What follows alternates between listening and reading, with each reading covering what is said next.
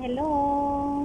We have our short hiking for today. Dahil hindi ako makapagluto, so we will start here in CHUNG Park, okay? Ayan, dito tayo sa CHUNG Park.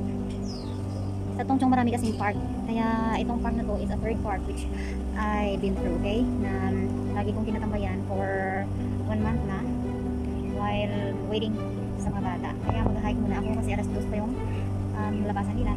Kaya enjoy muna ako dito sa pag-hike. So samahan niyo ako guys sa ating short hiking alone. Ayan, ang ganda ng place, napakalahimik. Andyan. Kanina mga 7 o'clock, andyan ako. Dito ako natulog. Okay? Doon sa kabila, ayan. May mga lalaki dyan, mga engineer. Doon sila natakbay. So dito ako sa yan, dito ako. So yan. Ito pala yung tatahakin natin. Ayan, may mga stairs. Ayan, yung sundan yan. Actually, ginawa nila ito para naman sa hiking. Okay? Kung gusto mo mag-kung fu fighter dito, mag-exercise nila na parang kung fu, hindi ka rin dito. So mostly mga Chinese ang andito. Kasi dito sila sa park na to. At saka itong trail na to is a trail health. Okay? So I think kung talaga sa karawan, kailangan natin mag-hiking para naman sa karawan ko. Alam nyo na, gusto mo. So ito, from very ancient days, Chinese people practice special maintenance exercises to promote health. Along this path, yan, along this path, watch out for cartoon figures of breathing and breathing, meditation, dance of the tiger. Narinig nyo minsan may mga dance of the tiger sila, yung parang kung na exercise nila. Pampalakas pala ng katawan nila yun para sa kanila. Actually exercises yun. And then here, dance tiger, dance deer, dance monkey, and dance bird. Paduajin. 8 steps of exercises. Okay? And Tai Chi. Okay? So hindi ko alam kung Tai Chi yan. Basta yung nalalaman ko lang is ito. Yung nagda-dance sila ng Dance of the Tiger. Okay? So mapasayaw ka, diba? Pag marinig mo yung Dance of the Tiger, yung parang saan marinig mo yan? Parang hindi ko memorize na yun, alam nyo yun. So yan lang guys. Yung unahin ko na pack is ito. Okay? Ito or ito. So dito muna tayo. Ayan. Dito ko sa inyo. So babasahin muna natin. Ayan. Ayan ang design nila. So, according to A.G. Heschel, our concern is not how to worship in the catacombs, but how to remain human in the skyscrapers. Yan. Yan ang mga motto nila. Our concern is not how you worship in the catacombs, but how to remain human in the skyscrapers. Okay? Kumbaga, wala kang pakialam kung anong worship mo. Basta yun. Sundin mo lang yung mga may mga rules nila sa mga ehersisyo ng Dance of the Tiger. Ito according to sa mga Chinese ha. Ayan. So yan siya. Every corner siya may mga drawings pero hindi natin alam magbasa ng Chinese. So yan, ipakita ko lang sa inyo. So I think alam ng iba magbasa ng Chinese. Ayan ako hindi. So 8 steps of exercise or the Baduajin.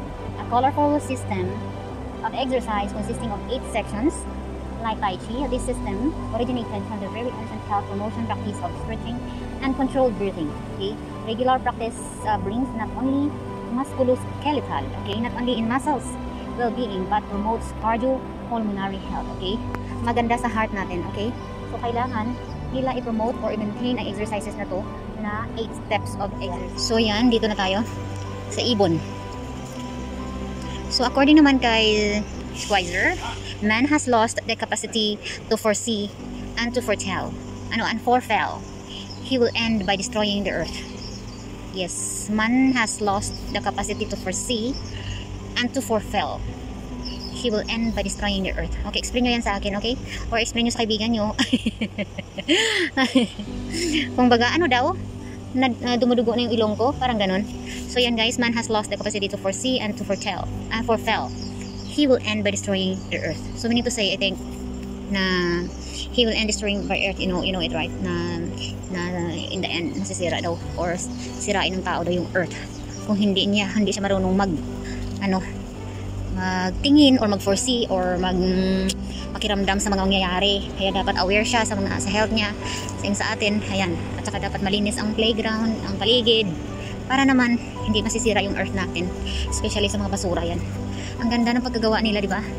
Sana naging bakuran ko na lang ito. So the tiger, ito na sinasabi ko. Okay, nakikita nyo minsan na sa park dito sa Hong Kong, mostly may mga old nagsasayaw ng ganito, right? Ganito talagang posisyon niya. So ayan, ito na ang katotohanan. Dance of the tiger, deer, bear, monkey, and bird.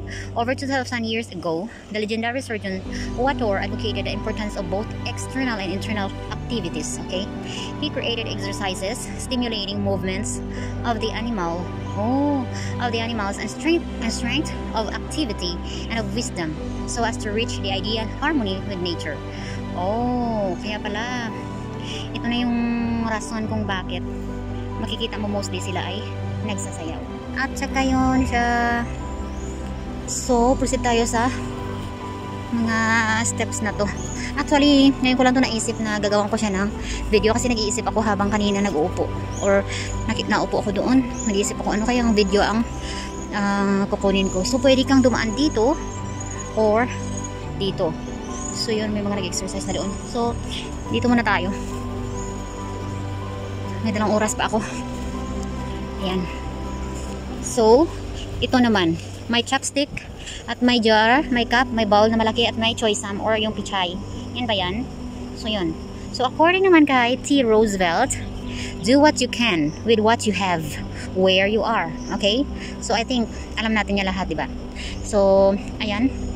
Medyo kanina dumugo na yung ilong ko kanina doon kasi sobrang malalim ang English, diba? So, yun. Ito medyo, ano lang siya. Kumbaga, mababa lang yung English niya. So, yun. Do what you can with what you have where you are. So, kung anong kaya mo, at kung anong meron ka, at kung saan ka man, kumbaga, be contented. Okay? Be satisfied. Huwag ka nang maghanap ng wala. Pero kung kaya mong magtrabaho pa, achieve more yung gusto mo, then, okay, why not? Right? So, ayan lang ang share natin. So, ang next natin is ito.